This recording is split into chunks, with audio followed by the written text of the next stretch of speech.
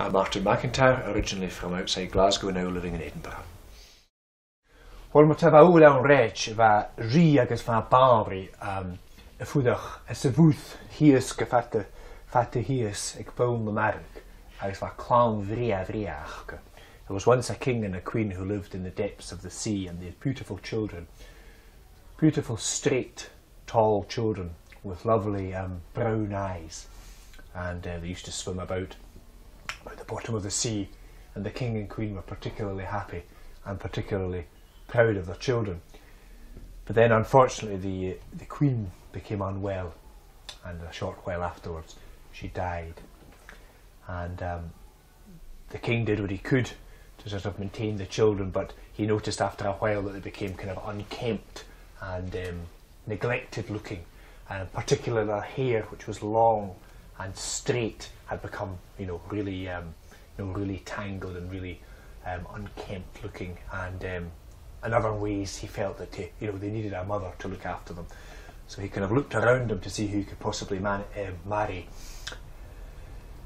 And he found this witch who lived in a kind of a forest under the sea, and he decided that she would perhaps be an appropriate woman to look after the children. And she was absolutely delighted. She was going to be the queen of this vast ocean dominion.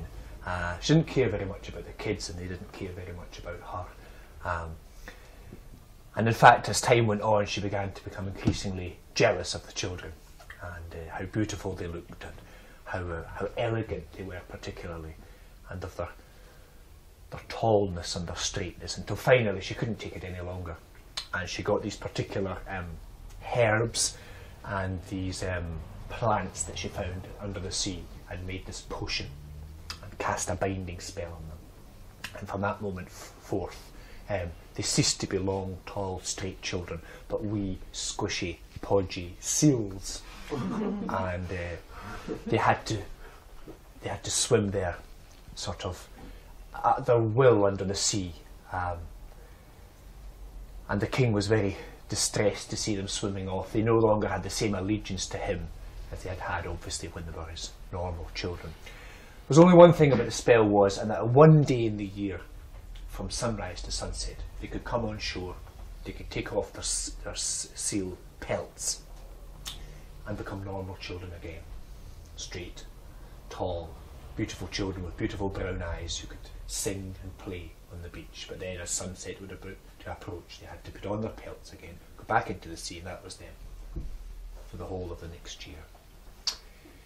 And of all the places throughout Europe and the west of Scotland and Ireland where seals like to play and to swim, the Western Isles have always been a favourite spot, and particularly a part between Harris and North Uist called Cools na Herrig, the sound of Harris. And there's a small island there called Bernary in between those two islands. And one day a fellow called Rowan MacCodram, a local man from Bernary, was walking the shore, as he often did, as people still do, to see what the sea had brought in. And he was just walking as he would on any normal day, and he heard these voices, these beautiful, sweet voices. And there was a kind of a sandbank in front of him, and he climbed to the top of the sandbank, and he looked down, and what did he see but these lovely, elegant, tall, gorgeous children playing and singing. They're beautiful, sweet singing voices as well, and he watched them for a while, but he was conscious that if they saw him, they would immediately flee back into the sea, and he would never see them again.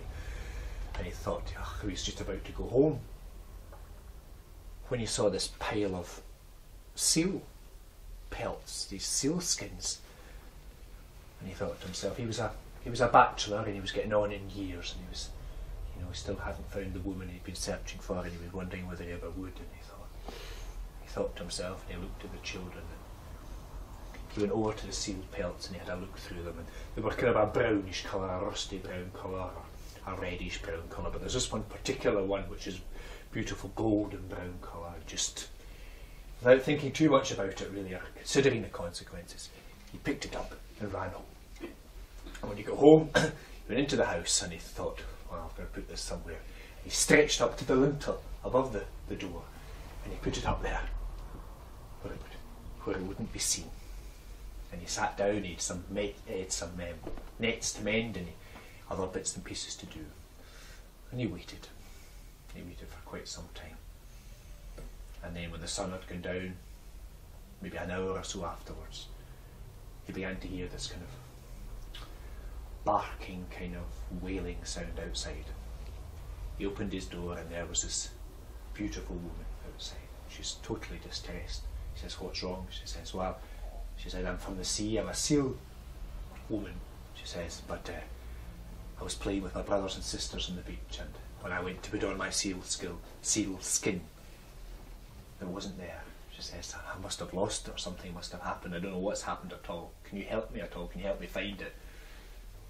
And he knew fine well that he could help her find it. All they had to do was stretch up from the lintel and take it down and give it to her, and he could reverse her sorry state. But he looked at her and she was absolutely beautiful, and he thought about his own situation. And he said, "Oh, I don't know what could possibly have happened to your sealskin." He says, "Somebody must have come upon it and for some reason taken it with them. It was a beautiful sealskin." She said, "Yes." He says, "I'm sorry that this has happened for you," he says. And he looked at her, he said, "But if you were willing to stay with me, if you were willing to come into my house and be my wife, and if it's God's will for us to have children, I'll be a very caring, loving husband for you, and I'll look after you, and I'll make sure that you want for nothing." And she looked at him and she thought about her plight, and she thought, well, I'm never going to be able to go back to the sea. He seems quite a nice man. I'll go and I'll take him up on his offer. So she did. And although he had stolen her sealskin, he was true to his word. He was a fairly decent chap, and he was an honourable husband, and he did look after her, and she didn't want for anything. He was a fisherman, and he went out and fished all day and brought home fish for her to eat. And they were blessed with children, good number of children, and they grew up as the years went by. On this one particular morning, he was heading out fishing, and this hare crossed by him. There's a lot of fishing taboos, and that's one of them. If you see a hare, then it's an inauspicious sign.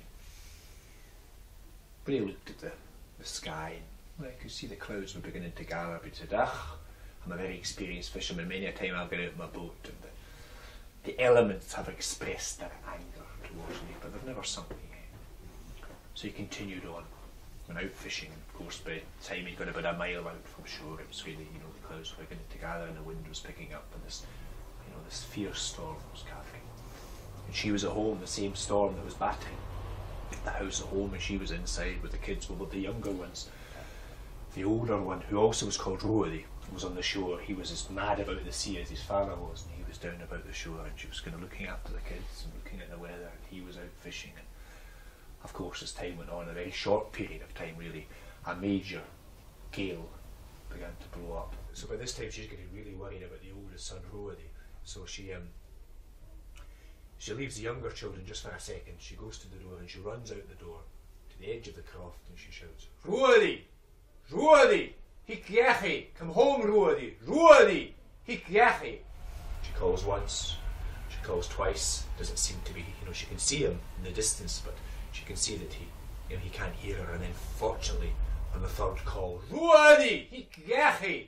he turns, and she can see that he is intending to come home. So she goes back in, but she leaves the door open for him, so that she can hear him coming or keep an eye on him coming. And she goes back in and makes sure that the children are okay, because they're up in years, but the family have never experienced a storm of this magnitude. And in a short period of time, Rory comes home, and you'd think that the way he's hurled through the door, that he has absolutely no control about where he's going to go or how he's going to come in. The storm just throws him in through the door and slams the door behind him. And of course, what falls off the lintel but the sealskin? She just looks down in amazement, and she sits and she picks it up, and then she turns to the children and she says just one word in Gaelic, which is sorry, which doesn't mean sorry, although I'm sure she did feel sorry. It means farewell. Sorry, she says. She takes the sealskin and goes out through the door and down to the beach. She takes off her human clothes, puts on her seal skin, and enters the water.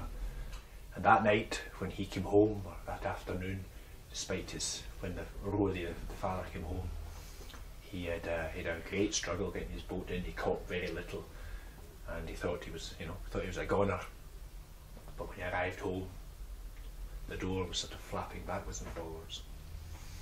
And when he opened it, you could see his children there sitting with very sad expressions on their face and no fire lit for them. And he knew immediately what had happened, that his wife had gone back to the sea.